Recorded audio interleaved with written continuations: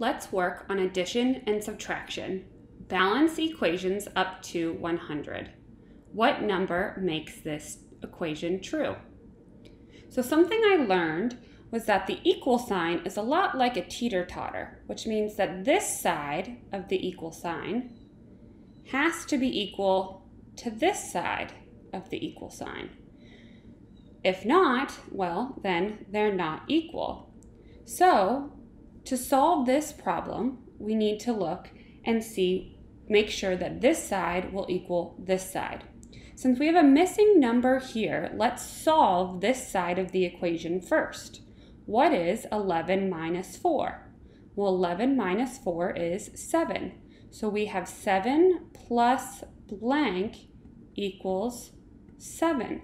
So what number must be true, must be placed here to make this true, to make it equal to 7? Well, 7 plus 0 equals 7. So let's place that in there and answer our problem. Now let's look at the scratch pad. This side of the equal sign is 0 plus 0. Well, we know that 0 equals something minus 9. Well, something minus 9 equals 0. So what would that be? Well, 9 minus 9 equals 0. So let's close our scratch pad.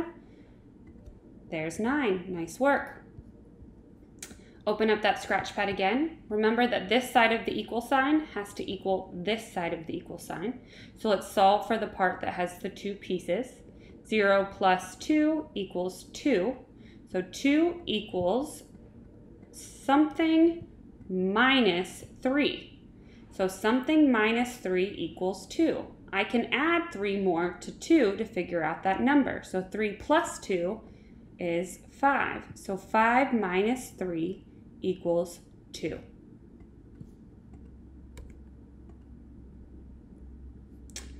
Now we're going to do the same thing. We're going to look at the two sides of the equal sign. We have one side here that we don't know, and we have this side here which has two parts.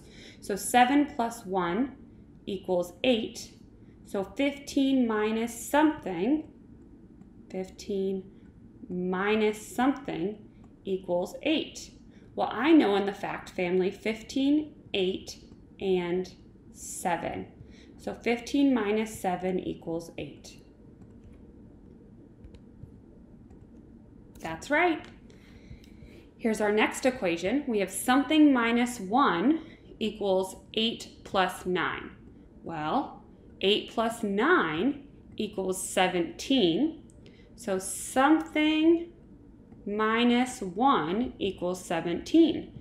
I can add that 1 to 17 to figure that out. So 1 plus 17 is 18.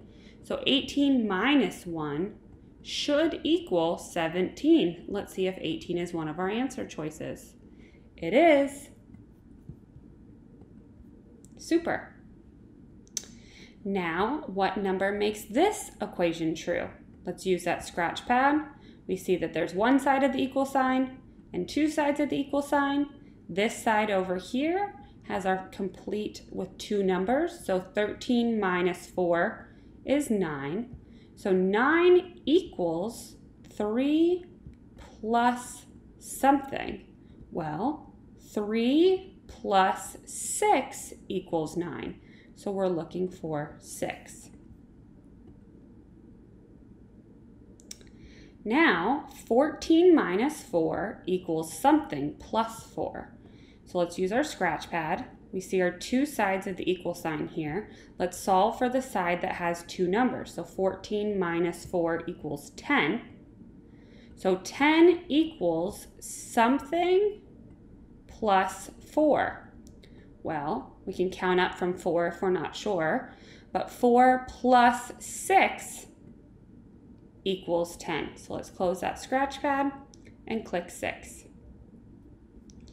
Again, we have an equal sign that has two sides. One side here, one side here. This side has two numbers we can solve for. 2 plus 1 equals 3. So 5 minus something equals 3. Well, if I have 5 and I take away 2, that would give me 3. So close that scratch pad, click 2, and let's keep going. Let's use our scratch pad again to look at the two parts of the equal sign, of two sides of the equal sign. We have something minus 1 and 4 plus 9. Well, 4 plus 9 is 13. So something take away 1 equals 13. So 1 more than 13, which is 14. Nice work. And now we are on to our last one. Something minus 3 equals 8 plus 7. So we're looking at our two sides of the equal sign. 8 plus 7 is 15.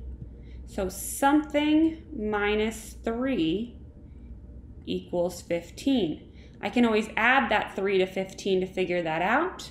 So something minus 3 equals 15. 15 plus 3 is 18. So 18 minus 3 equals 15. So let's see if 18's up here. It is. Let's close that scratch pad. Nice work. We did a really great job today doing addition and subtraction, balancing equations up to 100.